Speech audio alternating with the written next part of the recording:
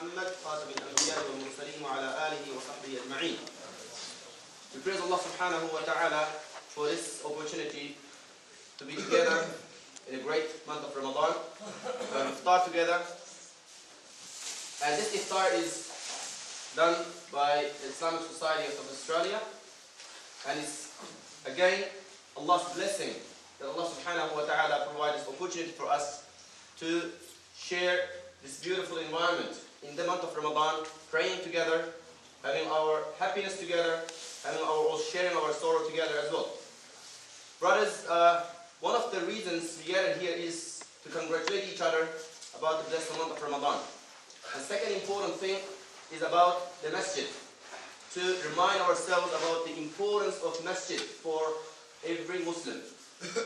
In Islam, the most important foundation or structure built from where Islam actually emanated and spread outside was the Masjid. Prophet sallallahu alaihi wasallam, he migrated from Mecca to Medina. The first thing he thought that important for Islam, for the Muslims, was about Masjid. So the first thing he took step, initiative to start with was the Masjid. He built the Masjid, and this Masjid is a part of every Muslim's life. And when you look at the 5 pillars of Islam, every pillar of Islam connects us to the Masjid. Every pillar of Islam connects us to the Masjid. When we say Ashhadu an la ilaha illallah wa ashhadu anna Muhammadan abduhu wa rasuluh, when we say the testimony, bearing witness that Allah subhanahu wa ta'ala is the only God, He has no partner, and when we bear witness that Muhammad sallallahu alayhi wa sallam is His last messenger, that requires from us what? Obedience to Allah and His Rasul sallallahu alayhi wa sallam. And to prove that we are true obedient slaves of Allah subhanahu wa ta'ala and true ummah of Prophet sallallahu alayhi wa sallam, we have to make ourselves available in the Masjid. So that requires that first testimony in Islam connects us to the Masjid, to the house of Allah subhanahu wa ta'ala. Second pillar of Islam, without the Masjid we cannot perform that. Salah, the 5 pillars of Islam. And Zakah as well. Zakah is something we Muslims have to pay to the poor and needy. The only place where you can find about the poor and needy, recognize the poor and needy, is when you get together. When you share your life together. That again happens in the Masjid. Because we see each other in the Masjid. We ask about each other's condition. We try to help each other. So that's Zakah is also very important part of Islam, or pillar of Islam, connects us to the Masjid. Fourth pillar, which is we are enjoying now, alhamdulillah, with the blessing of Allah subhanahu wa ta'ala, fasting in the month of Ramadan, again connects us to the Masjid. Because in this month, we all come together, pray Taraweeh and other prayers. And Hajj, again the 5th pillar of Islam, also connects us to the Masjid, the house of Allah subhanahu wa ta'ala. Without visiting the house of Allah subhanahu wa ta'ala, the first house built ever on the face of the earth, we cannot perform our Hajj. That means without Masjid, a Muslim's Islam is not complete. So it's a very important thing to understand for every Muslim.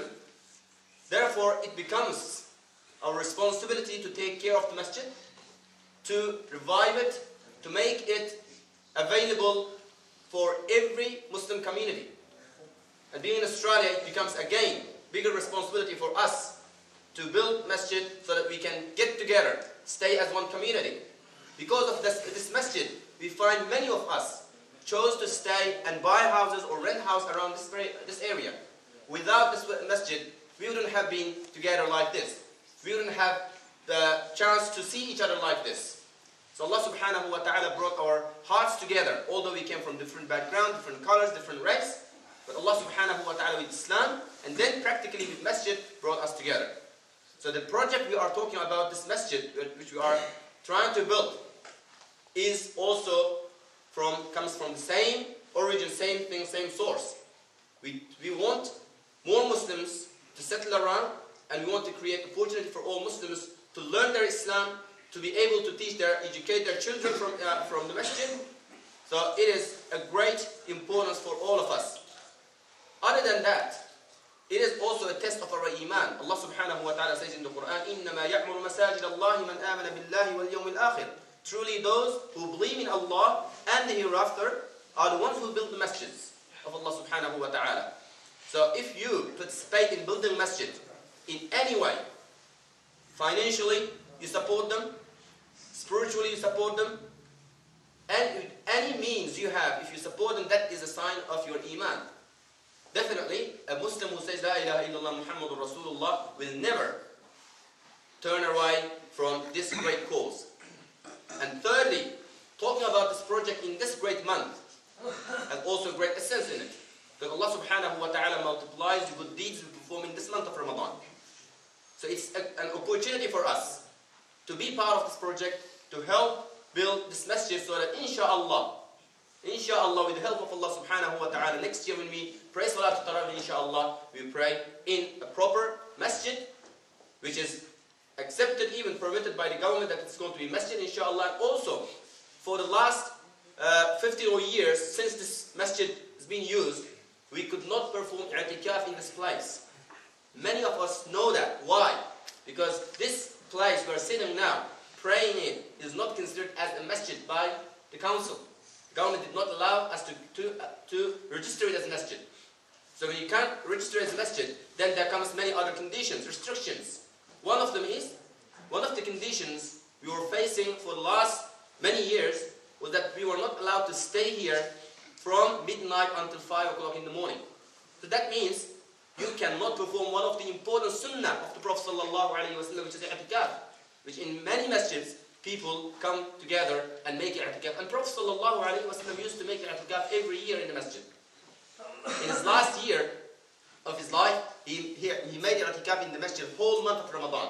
And after him, his family, his wife also used to make i'tikaf, and sahabas or all other Muslims. It's been the sunnah of the Prophet ﷺ, which was followed by the Muslims who came after them, after the Prophet ﷺ. But unfortunately, we could not achieve this sunnah here because of that problem. Alhamdulillah, now we got that permission that it's going to be masjid, inshallah. Once it's masjid, then they cannot put those restrictions on us. Then we could say that, look, this is masjid. In masjid we have to perform these duties of Allah subhanahu wa ta'ala, where we worship to Allah subhanahu wa ta'ala freely. That's why inshallah, if we can achieve this goal, and hopefully inshallah, I am sure inshallah, with your help, with your support, inshallah, we will achieve this goal inshallah, and then next year we'll all enjoy praying in the masjid and also perform i'tikaf inshallah. And we will also have many other activities. We have many plans inshallah. Brothers in the Islamic society are planning to educate our children, give them Islamic education, and many other activities where young generation, they could come and enjoy, because it's our responsibility. It's our responsibility to bring them to us, to keep them under the Islamic community. We cannot just bring them like by calling them, by telling them. We have to create something for them which attracts them. In this environment, in this restricted environment we have now, the physical environment we have, we cannot achieve those things. So masjid, again, masjid is very important need of this community, Muslim community who live in this part of Adelaide.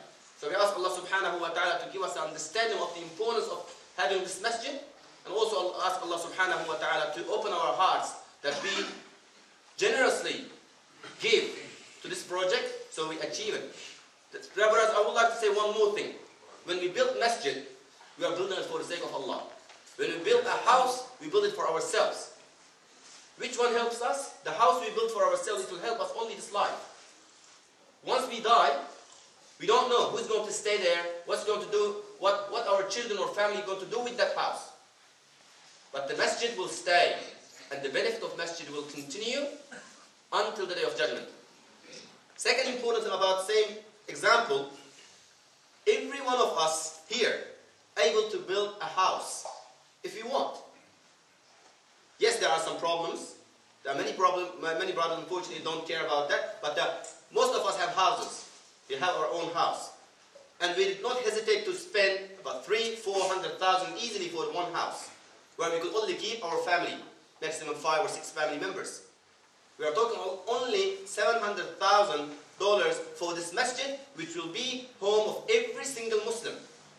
Which will be a home for every single Muslim, and which will last forever. It will be an ongoing charity the reward will not stop even after our death. So we need to understand this. And it's an opportunity, we have to think like that. It's not a burden. We should not think, oh, it's some kind of responsibility, a burden. No. It is an opportunity Allah subhanahu wa ta'ala created for us to be part of this. To be part of it. Because if we can be part of it, and if Allah accepts it from us, then it's our success. Every brick will be witness for us on the Day of Judgment.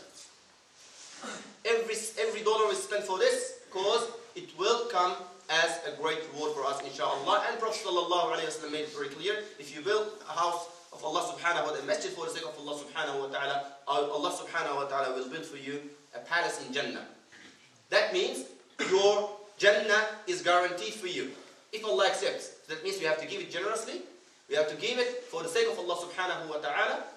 And we ask Allah subhanahu wa ta'ala to accept that charity from us. أقول قولي هذا وأستغفر الله لي ولكم ولسائر المسلمين.